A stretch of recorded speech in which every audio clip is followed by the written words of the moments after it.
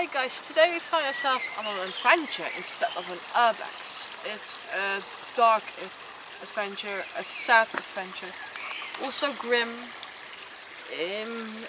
It's still a court case here in the Netherlands. We are trying to find the building and oh, I've already found the cemetery we were looking for, so I'm lucky. But we thought this was also part of it. We are trying to find the old monastery here in Velp. Many children were abused here between the 19th and 20th century, from 1895 till 1990. But most cases were from 1895 till the mid-70s of the previous century. We'll try to find the graves, we'll try to find more information on the graves. So far it's not known who are buried beneath it, but they did place some stones, and we shall do our best to give you all the information needed about this case that needs some justice till this day. Thank you.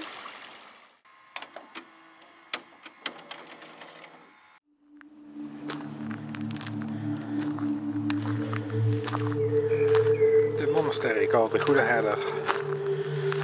Terrible tragedies happened. We have lots of information for this video. So there's also a documentary about it called the Goede Herder, which explains all the justice and wrongdoings which happened here at this very place.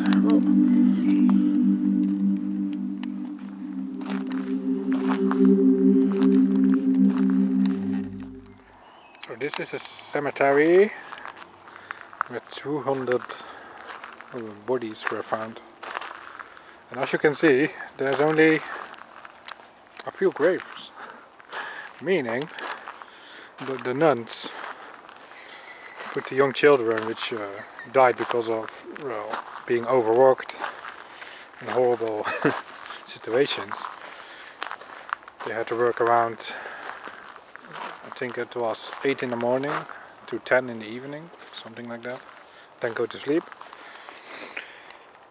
And no free time. So as you can see there's, well, if I can count it, 50 3, stones. 15? 50. There's no 50 stones. All of them are supposed to be 50 stones. Both sides. No. It said 3, 6, 9, 10. 10 on that side. 3, 6, 9 and also 10 on this side. So 10 graves and 200 corpses which were found here.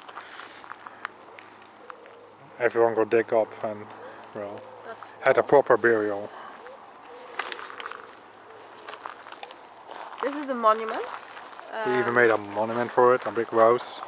It was revealed a few years ago to honor all the girls who have lost their name, their lives here. It says noem mij, bevestig mijn bestaan, which means call me and acknowledge my existence.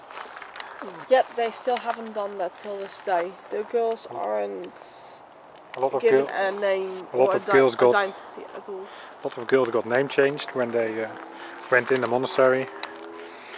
And when they died, no one told anybody, and they just threw them in a grave with others, and bam! That's why they found 200 bodies in 10 graves. So. Originally it's supposed to be an archive that shows all the girls who have died here and all the other monasteries. There were 5 in total here. Originally 6 because Tilburg moved to Zomeren. We will try to visit all of them. But this is the most famous one because it has the monument, and most of the bodies were found here. The youngest was 2 years old of the children who were buried here, and the oldest 9. There were 8 children buried here. Most of the children did not survive the convent. It's very tragic. It can all be found in this book. It's a Dutch book, so I don't know if you can all read it, but it's a very good book. It really shocked me I read it within a week. It's really good. I also got most of the information through this book. I tried to do my best to translate it in English and give you the proper information needed about this place. How we found this case is through my grandmother. We often visit her and we watched a documentary about the girls of the Good Shepherd, as it's called here, the meisjes van de Goede Herde, together. And she actually knew a girl who was sent to one of the congregations. We don't exactly know which one, that was kept hidden from society. The poor girl was 15 years old, born around 1934, and she was a sister of a friend of my grandfather's. She had the worst time here, or well, in one of the convents. Her brother told my grandfather she did survive. She didn't return home. She was ashamed. She was afraid of being shamed. And that's how we found this case. Now we also need to talk about the history of this place. It comes from Le Bon Pasteur, a French monastery that was invented. I think invented is established is a better word. Back in the 17th century by a priest called Euné. I'm not good at French, sorry. He wanted to save the fallen woman, the woman who became pregnant out of wedlock. He called that saving them, but was it really saving them? They had harsh labor. They had the separate wing from the other nuns, or sisters as they called them. He called the sisters this Our Lady of Love. They weren't about love, but they were called the Ladies of Love. They couldn't enter the other department without the chief of department, which was one of the sisters. She had the key that separated both wings in France. And here it was even worse. Here they were even more separated. But the congregation didn't enter the Netherlands till the 19th century, around 1860. But it was first mentioned, the big one was first mentioned in 1895, but it already started in 1860. The congregation was also, well, it sort of died around the end of the 18th century, after the French Revolution, and it was re-established by another sister called Maria. Don't ask me to pronounce her second name, I can't pronounce it, it's so long. But she was the one who started congregations all over the world, 5 in the Netherlands, several in Belgium, Ireland. In Ireland they're called the Magdalena Laundries, I think it's called there. And well, Le Bon Pasteur in France, and in the Netherlands it was called the Goede Herde, the Good Shepherd. So yeah, that's the beginning of the monastery.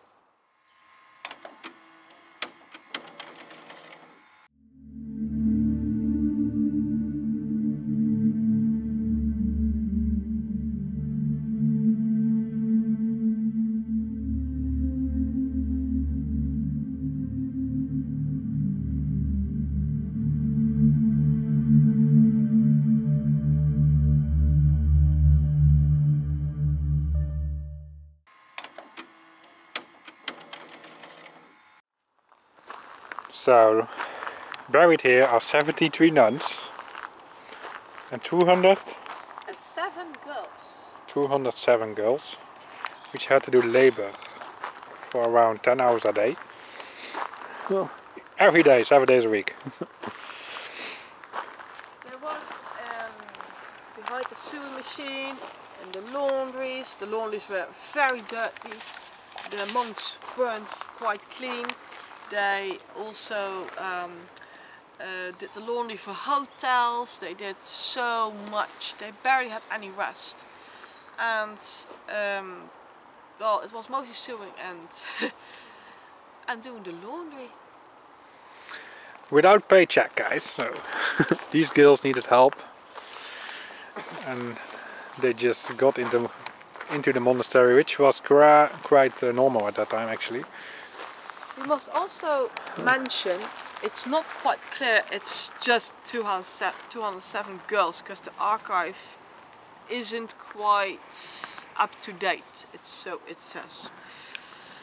Many of the archives of the monasteries have been damaged and have loose ends, so most of the information we still need, we won't get, we'll never get, and it's probably not even worth getting because the story itself is already too dark. You must know the girls were even being punished for working too slow or being tired, not eating their lunch, not eating their breakfast. After throwing up, they would even make them eat their own vomit. Well, some of them, but not all the monasteries were as bad, but most of them were. And when you've been bad, you had to go to isolary. It's like prison. Isolation. Yeah, isolation. But it wasn't just an empty room. Pretty much, maybe a mattress, I don't know. Or even worse. And just stay there until you're allowed to go back out. It could take up to 4 days before they released you. And isolation wasn't even the worst place. The worst place was the basement. Some of those places even had a basement where you could be locked up, where there were rats and mice. And you were in the dark and they would just leave you be. They didn't listen. When you were screaming, no one came. Most of those girls are still traumatized till this day. They have nightmares, they're afraid of the dark. And it's all their fault. So yeah, court cases are happening here. But so far they kind of name it like it's in the past, so there's not much consequences, but it's happening right now. They said it was too old it wasn't valid anymore last year in 2023, but they did appeal. The appeal is going on now. It's not something they want from the congregation. They want an apology from the government. They want an apology from our Prime Minister. Well, we don't have one right now, we almost have, but he should apologize. If he does that on national television, they will be so happy. Ireland did it, we can do it. Yes. As you can see, all the stones haven't been here, but there's another cemetery at Almelo, I think, but we'll get there in the future. But out of the 10 girls that went to the convent, only 2 survived. 2 from the little girls. Thousands of girls came, but from the little ones till the age of 10, only 2 survived. And why did girls come here? Well, they were either from an abusive home, like the girl my grandmother knew. She was also in love with a boy, and her family did not approve. That was also a reason they could place you here. Sexual abuse was one of the reasons they could place you here. Pregnancy out of wedlock. Not going to school could even place you in a place like this. And now it's separated, but a long time ago they could really look at this place right from the windows. They could see it. They know girls were buried here.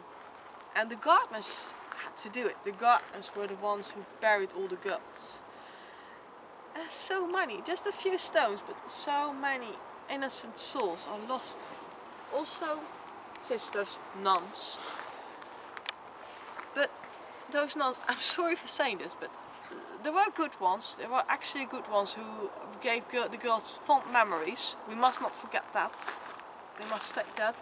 But some of them were like the nun from the Conjuring series. I'm sorry, but they were just so bad and so terrible to those girls. it's hard to imagine. Those girls worked all day long, some even during the nights, especially for hotels. They had to work during the nights. They had to do the laundry, to iron, to repair the clothes.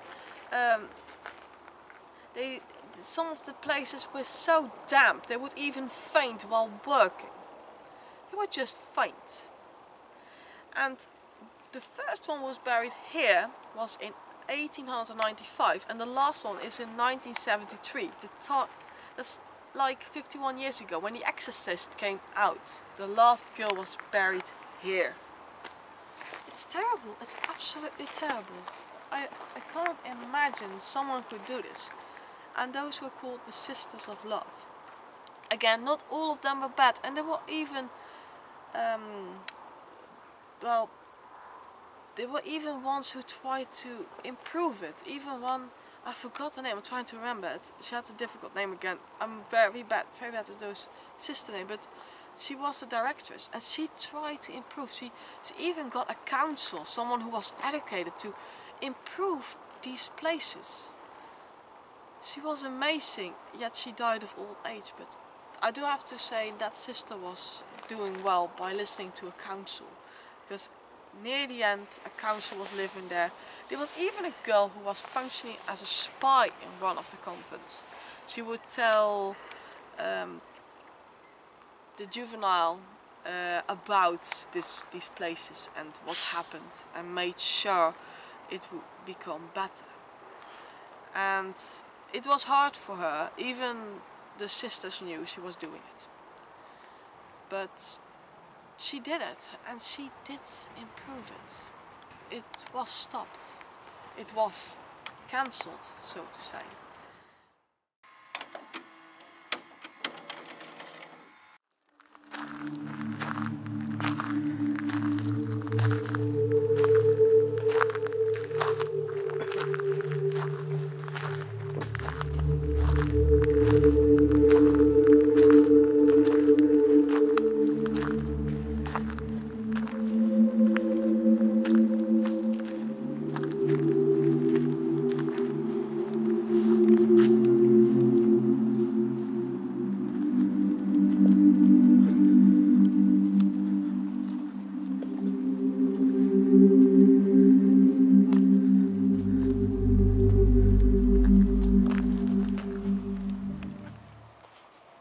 So we do have to mention one thing. Some of the files have been mixed up. The big cross wasn't there. That's probably in Almelo. Both places had most girls buried. All between, well, this one was between 1897, I think it is, and till the mid-70s. They were all around 70, ended around 70s, but it's not clear where all of the girls were buried and which one, because there were so many of them. Thousands and thousands of girls came to those congregations, but it's such a terrible word. And there were 5 of them, well 6, because the one in Tilburg went to Zomeren. There was one in Vel, there was one in Almelo, the headquarter was in Leiderdorp. And also called Zoeterwoude Leiderdorp, which was also the first one to open here. But we'll probably do that one much later because it's not near us. And there was also one in Bloemendaal. All of these girls weren't allowed to speak with each other. They weren't allowed to have even contact after. They weren't allowed to do anything. So much is not known, so much is unclear.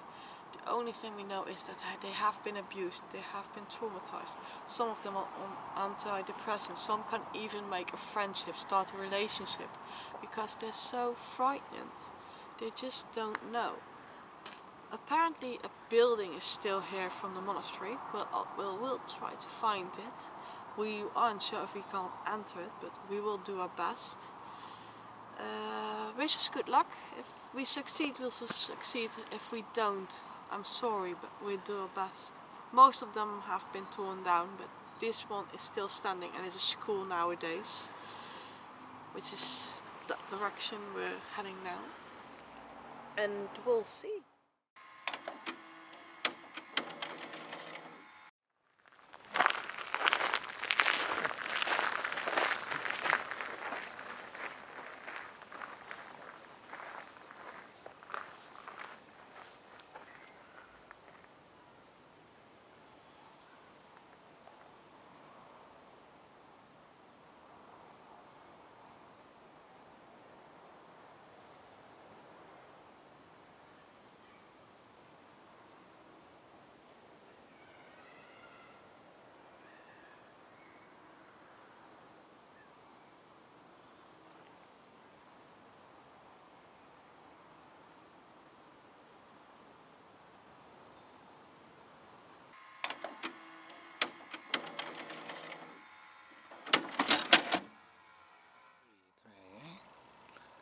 Hi, we're back at our little village, and we found out more details about the place, and we even tried to find a chapel, but we couldn't get into the place. There was a big lock. I think it will be open during daytime. We'll see if we can get back there one day. First we're going to focus on Almelo, because that's something we forgot about. It was very confusing, the information we found, and some happened in Velp and some happened in Almelo. So we'll go back to Almelo soon. Not next week or anything like that, but soon we will be in Almelo and talk about that place. We really hope you enjoyed our video and what we were able to create, and to understand what all those girls, now women, were coming from with their PTSD, their lives. And we hope you all support them and make our government apologize to them, because that's all they want. I really want to thank you all for watching this video, and we hope you find the information yourself. There's so much information about it. And thank you all so much for watching. I don't know. Yes guys, thank you for watching. I thought maybe he wants to come in front of the camera, but it looks like he wants to stay behind I'm it. hidden. We John Carpenter there. I'm hidden. Yeah guys, thanks for watching. Thank you all so much for watching. Please like and subscribe. Please like, subscribe. You guys are amazing and we wish you a beautiful day. See ya guys. Have a nice Until day. next time. Bye Bye bye.